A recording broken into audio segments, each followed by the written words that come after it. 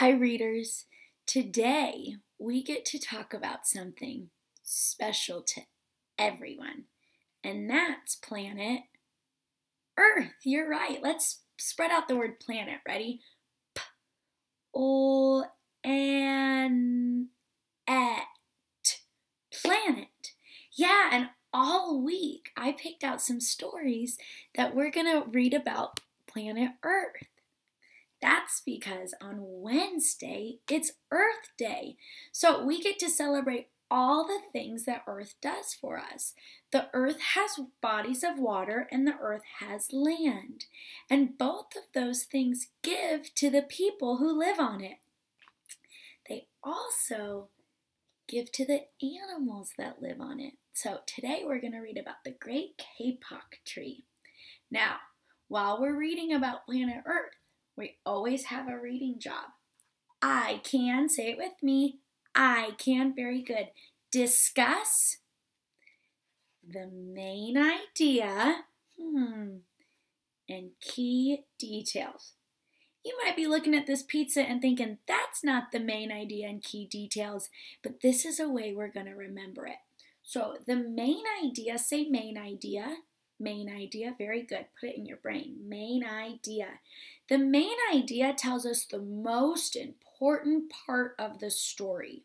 If you need help finding the main idea, you might look at the title, you might look at the pictures, and you might wonder what words keep repeating. That probably gives you a hint to the main idea. Now, how is a main idea like pizza? Well, pizza always has the dough and sauce. That's the main thing the pizza has. And when you start adding the toppings, it makes the pizza even yummier, doesn't it? But when you add details to a story, it supports the main idea. So the main idea is the dough and the sauce, and the details are like the toppings, because we're going to find details throughout the story that help support the main idea. So that's our job today while we learn about planet Earth, the Great Kapoke Tree. The Great Kapoke Tree. And so I'm going to read you something that the author wrote for the reader. In the Amazon rainforest, it is always hot. And in the heat that everything grows and grows and grows. The top of the trees in the rainforest are called the canopy. Why don't we all say that together? Canopy. The canopy is a sunny place that touches the sky. The animals that live there like lots of light. Colorful parrots fly from tree to tree, and monkeys leap from branch to branch. In this steamy environment, the Great Kapoke Tree shoots up through the forest and emerges above the canopy. So this is the story of a community of animals that lives in one such tree in the rainforest. Two men walked into the rainforest. Moments before, the forest had been alive with the sounds of squawking birds and howling monkeys. Now all was quiet as the creatures watched the two men and wondered why they had come. The larger man stopped and pointed to a great kapok tree. Then he left. Look at that beautiful detailed illustration. The smaller man took the axe he carried and struck the trunk of the tree. Whack! Whack! Whack! The sound of the blows rang through the forest. The wood of the tree was very hard. Chop, chop, chop! The man wiped off the sweat that ran down his face and neck. Whack, chop, whack, chop!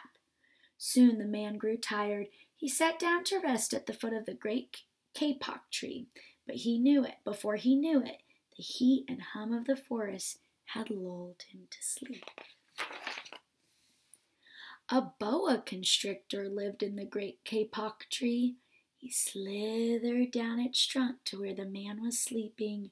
He looked at the gash the axe had made in the tree. Then the huge snake slid very close to the man and hissed in his ear. Señor, this tree is a tree of miracles. It is my home where generations of my ancestors have lived. Do not chop it down. Wow, more beautiful creatures. A bee buzzed in the sleeping man's ear. Senor, my hive is in this kapok tree, and I fly from tree to tree and flower to flower, collecting pollen. In this way, I pollinate the trees and flowers throughout the rainforest. You see, all living things depend on one another. So the forest needs the beehive to stay safe so the bees can continue to pollinate. A troop of monkeys scampered down from the canopy. Remember, the canopy's on top of the kapok tree. They chattered to the sleeping man. Senor, we have seen the ways of men. You chop down one tree, then come back for another and another. The roots of these great trees will wither and die, and there will be nothing left to hold the earth in place. When the heavy rain comes, the soil will be washed away, and the forest will become desert. That's called deforestation, when people come in and then they take all the trees and then the animals' homes are gone. And so we use the land of earth for all sorts of things. We use land to crop our food. We use land to raise animals that we eat. And we use trees all the time. But it's really important that we do things to protect earth too, because this tree is the animal's habitat. Will you say habitat? Habitat, syllable chin drop. Habitat, very good. Habitat, 3 syllables.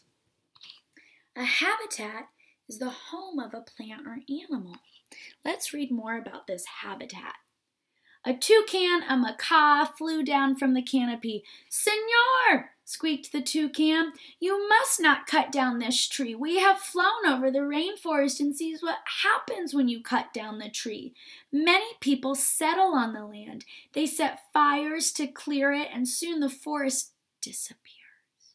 Where once there was life and beauty, only black and smoldering ruins remain. A bright and small tree frog crawled along the edge of a leaf. In a squeaky voice, he piped in the man's ear, Senor, a ruined rainforest means ruined lives, many ruined lives. You will leave many of us homeless if you chop down this great kapok tree. Wow, so the tree is not just the frog's habitat, it's many animals' habitat. A jaguar had been sleeping along a branch in the middle of the tree. Because his spotted coat blended into the dappled light and shadows of the understory, no one had noticed him. That means he's camouflaged. Say camouflage. Camouflage, yeah. So sometimes animals use their external parts, like their skin, to protect themselves. So he was camouflaged in and no one noticed him. Now he leapt down and padded silently over to the sleeping man. He growled in the ear, Senor, the kapok tree is home to many birds and animals. If you cut it down, where will I find my dinner? Because the jaguar is a predator, which means he eats those other animals that we've learned about. 4-tree porcupines swung down from branch to branch and whispered to the man, Senor, do you know what we animals and humans need in order to live? Oxygen. Say oxygen. Oxygen. Oxygen is air. Take in a gulp of oxygen. And Senor, do you know what trees produce? Oxygen. If you cut down the forest, you will destroy that which gives us all life. Wow. I didn't realize that trees produce oxygen. They help keep our air clean. Several anteaters climbed down the kapok tree with their young clinging to their backs. The unstriped anteater said to the sleeping man, Senor, you are chopping down this tree with no thought for the future, and surely you know that what happens tomorrow depends on what you do today. The big man tells you to chop down a beautiful tree. He does not think of his own children who tomorrow must live in a world without trees. Oh, so the anteaters are talking about doing things to protect the planet today to help the next generation who needs the planet to survive.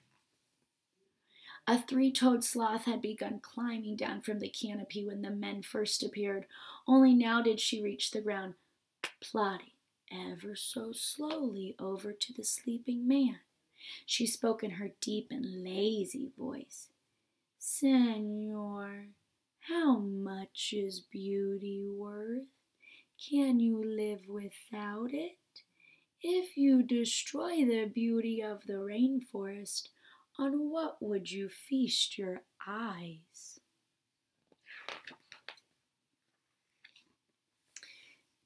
Now we see another human. So I want to stop before I read the end of this story. And I remember we have a reading job today. And I want to discuss the main idea and some key details we've already learned about. Touch your brain. What do you think the main idea is? It's the big picture. Well, we can look at the title. The title says the Great Kapoke Tree. And I know that on every page it talked about animals in the rainforest needing the Great Kapoke Tree. Oh yeah, those were repetitive words. So that tells me the main idea is the Great Kapoke Tree and the animals who live there. Now, that's not what this story is only about. It's what it's mostly about. Every page talked about the Great Kapoke Tree. And then the author and illustrator added details to help support the main idea. So if we go back through, an important detail from the very beginning I found on this page. It talked about how the bees need the Great Kapoke Tree to live in their habitat, and how bees help other animals in the rainforest because they pollinate the flowers for them. So that detail supported the main idea of the Great Kapoke Tree, because I learned that we need to keep trees around for animals' habitats because they help other animals. Yeah, this is another great detail that I learned to support the main idea. When the anteaters taught us that